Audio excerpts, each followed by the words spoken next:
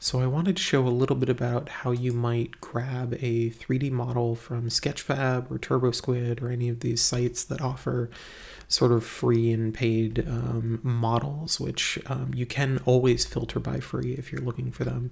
In this case, I made the very simple search of Egypt and came up with some pretty decent models over on Sketchfab, and so I'm going to download this guy, which I've already run, and all you have to do is select the model you want and then go down here and just do download 3D model, and that will run and sort of open up this option, and oftentimes you'll see either FBX or OBJ, and both OBJ and FBX are great for bringing into Unity. You may run into some other issues for other formats, so those are the two sort of recommended ones, but you can there's a little bit of leeway, and there's always converted versions that you can find converters online.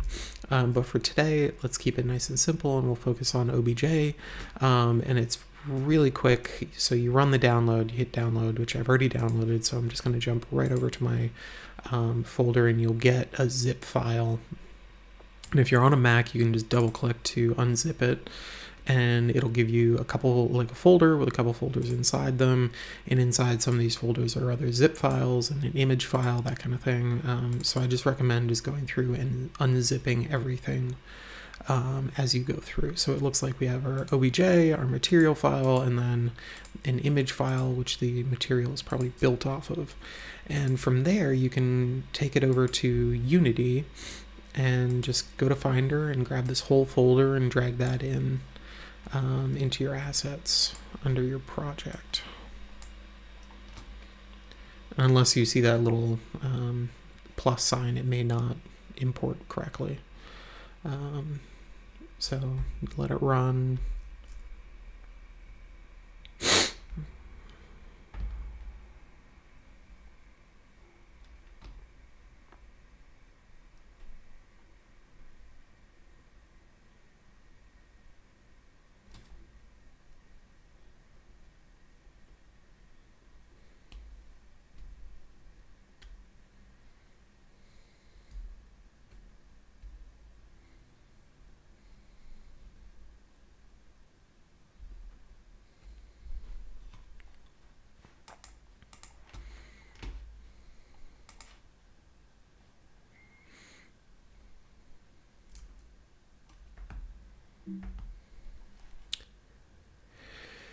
And so it'll drop that entire folder in here, and you can just double click it, and you can go through any of these, but my recommendation is you just jump straight through source. Oftentimes it'll show up like that, and from there you'll have this object. There's the object, the material, and then the texture that is applied to the material.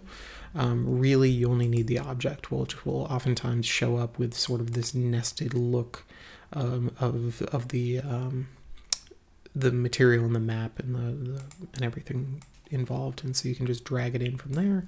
And remember, you can click anything in the hierarchy and hit F, which occasionally works. Sometimes I find that I have to hit it a couple times.